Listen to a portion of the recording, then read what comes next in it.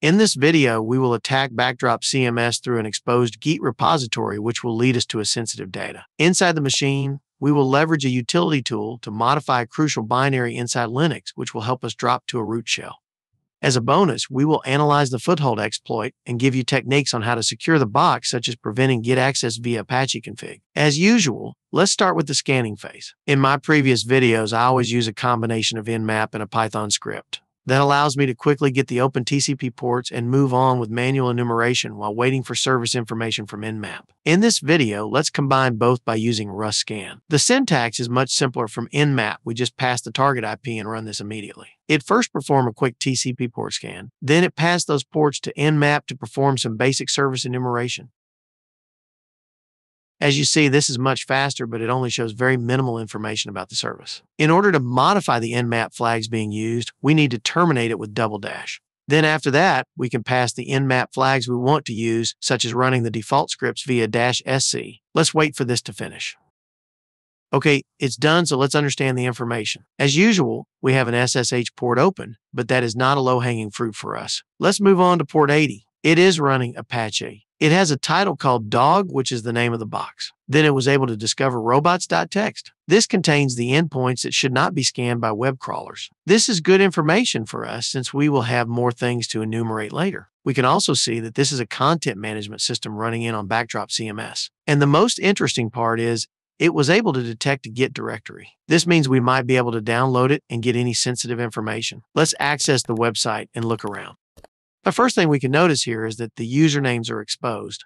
Others are anonymous, so probably we can create our own post and test for some injection attacks. Let's see what's inside this first entry. The topic is about dog health. I don't see anything unusual as of now, but we can pass the words we found in this page to a fuzzer that can be used for directory enumeration or login brute forcing. Some of these words might be valid password or they can be a directory path. One important information we need to determine is the version of this CMS. That will help us identify if there are any existing exploit we can use. We can try to inspect the HTML code. It says Backdrop CMS 1, but there is no minor version. Let's look for comments. We found some, but they don't have anything to do with the version. Let's quickly search for version just to make sure we didn't miss anything. Nothing interesting came up. Next is we can try to look into the server response headers. It only shows the web server, but not the CMS version. Another common place where versions can be found is on the README file. Let's see if we can access it. Okay, it is present, but looks like the version is not here. The only clue we have is the PHP requirement. One last technique we can do is to check if the source code is hosted somewhere. Let's try GitHub first. It is hosted there, so let's go to the repository. Then let's see if we can match the PHP requirement we found against the one inside the repository. This one needs a PHP 7 or higher, so meaning the one installed in the machine most likely is a lower version. We can try to search the code and see if the version we found appears anywhere in the commits. Nothing interesting here, or we can try changing the tags and perform the matching there. The current is 1.31.1. Let's try changing to the next lower version. It matched the one we saw in the box. How about if we choose another lower version? It still matches. So, meaning the version the box is running is lower than 1.31. It's not good enough, but at least we have some idea. Let's move on. The next thing we want to enumerate is the login. We already found a username, so let's try that. As a starter, I will put the same username as the password because its format contains both uppercase and lowercase. There is a chance it was reused as a password. It didn't work. Can we enumerate usernames? Let's try appending something at the end. Unrecognized username. That's interesting, meaning we can look for other valid users. Let's look for an admin account.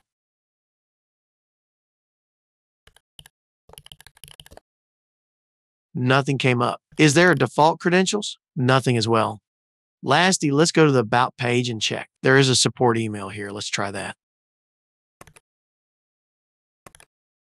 Unrecognized username as well. It looks like we hit a dead end on this part. There are other login bypass like SQL injection, but that most likely won't work since content management systems already have protection against that attack. So the next thing we need to enumerate is the Git directory. Based from our Nmap scan, there is a Git repository accessible in this path.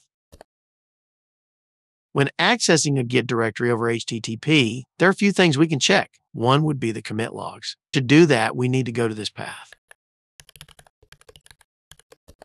Ed is the current active commit or the tip of the branch in a Git repository. There is one commit.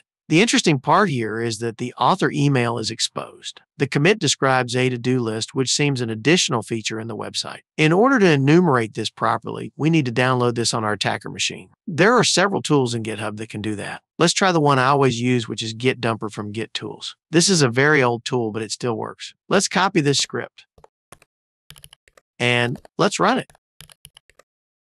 This is now downloading the different Git objects and may take a while, so I will pause the video. Download is complete. We don't see any files right now, but we can perform Git operations to inspect the repository. Let's start by checking the Git status. There are a lot of files deleted. A quick way to restore all of them is to perform a reset on the tip of the branch. Now they are back. Since this is a PHP project, an interesting file to look first is the settings.php. Just on the top part, you can clearly see a database credential. As usual, whenever we recover a password, it is good to try this out against the different authentication mechanisms. Let's try accessing the login page using this password and the username we saw from one of the entries. It didn't accept it, but it's okay. We can just take note of this password and reuse it somewhere else later. Let's go back to the Git repository. Another thing we can enumerate is to search for other traces of the author. This might give us more clues on what are the changes on the file. Nothing came up, but I will escape the @ sign just in case. No luck. How about if we just search for the domain? There is another user named Tiffany. We can try to reuse this, so let's go back to the login page. Then enter the username and the database password. We are in. So it is always a good enumeration practice to always try to reuse logins whenever we recover any kind of credentials. This saves us time and avoid getting into rabbit holes. Based from the amount of functionalities on the top bar, looks like we are an administrator of the site. There are a lot of information here and it can be intimidating and easy to get lost. So let's try looking for the interesting functionalities such as checking the current users. The more credentials we see, the better. So for example, like this one, we see a lot of users. We can put all of these names under a file and perform password spraying over SSH. If we are lucky, we have easy path to the box. Let's also put the password inside a file. And let's run Hydra. Nothing came up. But let's not lose hope, but instead look for more entry points. Another thing we can look are functionalities that allows us to upload something. In this case, we can see an option that allows us to install a module. Only thing we need to find out is what is the module format in order for us to create one. Let's take note of that for now and look for other things. A while ago, we were trying to enumerate the CMS version, but unable to do it accurately. Now that we are inside the application, there is a high chance that we will be able to get the right version. Let's try this report's functionality. We now see the CMS version. We are correct on our estimate a while ago that the version is lower than 1.31. Now let's see if there are available vulnerabilities and exploits for this version, such as installing a malicious module. We can see a remote code execution exploit for that exact version. This is exactly what we are looking for, an exploit that will allow us to install a malicious module. Let's do the exploit analysis later, so for now we will just follow the instruction on how to use this tool. Once the setup is done, we can run it like this. We just pass the URL, username, and password. The exploit author did a great job putting useful information here for us to better understand what is happening. It first gets an authenticated session using the credentials we passed. Then it enables maintenance mode. After that, it uploads a tarball file, which most likely contains the malicious module. Then it looks like it extracted the module on this path, which then we can call over HTTP. Looks like the exploit worked. Let's check our current user to confirm. Yes, we are the application user. And we are located inside the modules directory. Let's see if we can get out from that location. It didn't work, so we need to come up with a better shell. Let's open a listener on our attacker. Then let's use this exploit to trigger a reverse shell that will call back to us. I always use the make FIFO format as it works most of the time. Maybe in another video, I will explore the mechanism of this type of reverse shell so we all understand it.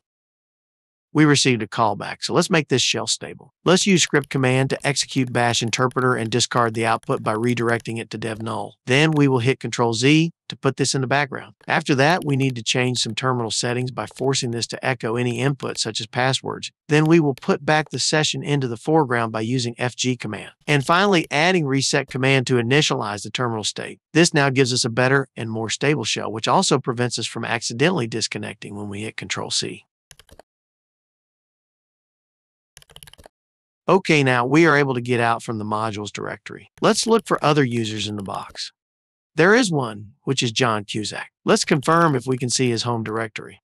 It is present, and there is another home directory named Jobert. I think we missed this from the password file, so doing verification by checking the contents of /home is a good practice. Let's try to switch to johnqusack using the password we got. It worked again, meaning that password was used all throughout this machine, which is not a good practice. Let's see what's inside his home directory. Nothing interesting aside from the user flag. Does he have any sudo permissions?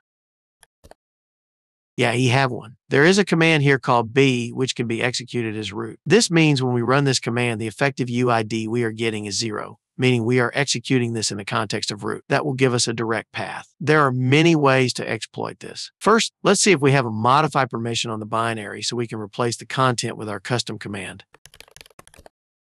It is a symlink and reveals that it is a tool for Backdrop CMS. Let's check the permission. It is owned by root, meaning we cannot modify it. Even the directory itself is owned by root, so we cannot do some symlink manipulation here. That might be a dead end, so the next step is to understand how the command works. Let's open the file.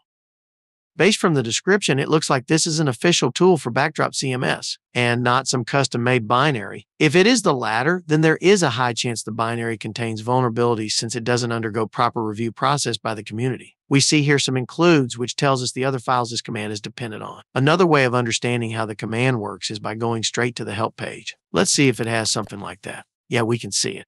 It accepts several parameters. Only the command parameters is required since it is inside angle brackets. The rest are optional. Let's look for the possible commands we can pass. There are configuration-related commands such as exporting and importing. This is not too interesting at this point as we already gained foothold inside the box. And we already have access to the configuration files inside the Git repository. We also see commands for exporting and importing a database. This is not interesting as well since we don't care about the application right now. What we do care is how to escalate to root. There are other commands for displaying various information about the application. Not so interesting as well. At the end, we see some advanced commands. It allows us to execute PHP code using eval, which is really interesting, and another command that can execute a PHP script. Those two functionalities are the ones we should target. I think we can try the PHP script first, so we will create one inside our home directory. For simplicity, let's add a sleep command, but we can upgrade it later once we confirm this is working. Let's pass this PHP script to the command. It says unknown terminal, which may be because we are on a reverse shell. Below that, it is also complaining about bootstrap level. Some utility tools like this needs to be run on the root of the application. So let's go inside the doc root and run it from there.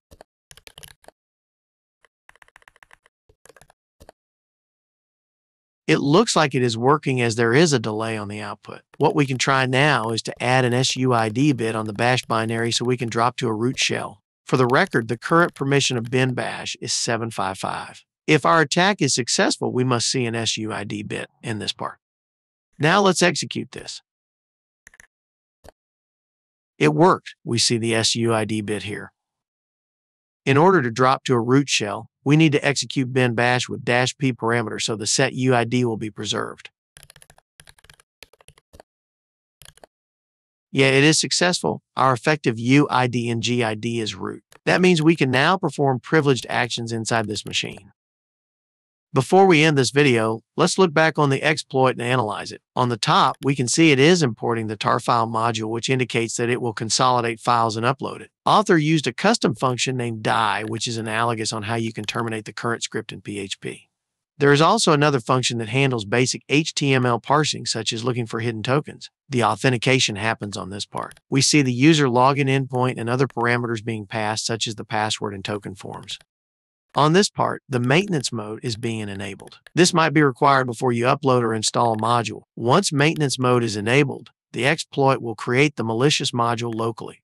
The first part of the module is the info file. This serves as a metadata for the module, which gives information such as type and Backdrop CMS version. There is a second file, which is an actual PHP script which contains the malicious code. This code allows us to provide a shell command via a git parameter. Those two files will be included inside the tarball. The exploit uses a multi-part encoder which helps uploading the file. Not sure if the standard request library cannot do this though. It's interesting to see here that there is a custom Backdrop CMS content type that is being accepted. I'd never seen this before, as the common content types I saw are JSON, form URL encoded, and plain. Once the upload is done, the last part is just to access the PHP script over HTTP. Now let's look at different ways on how we can secure this box. Exposing the Git repository over the web is the main entry point of the attacker. It is not a good practice to leave this directory on the doc root of the application, especially in production setup. But in cases where that directory needs to be present, we can do modifications on the web server side to prevent access. The box is using Apache, so we will edit the Apache 2 configuration file. Then we will add a directory match block. This tells Apache that for all endpoints that matches.get, the access must be denied first, and this is valid for all requests originating from any network.